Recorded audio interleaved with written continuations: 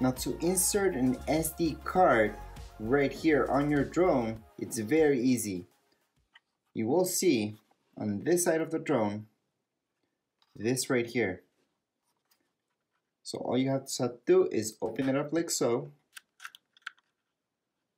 And right there is our slot. Now I want to get a close-up so you guys can see how to insert your micro SD card. So the way that it inserts right in here would be this way. So again, this is facing up. I'm just gonna put it right here. And there we go. So I pressed on it until it stays. So that's how I know it's nice and locked. And we can just put this back. So I'm gonna show you the other side of the drone. I'm going to open this up. I'm going to show you that that's for a USB-C port.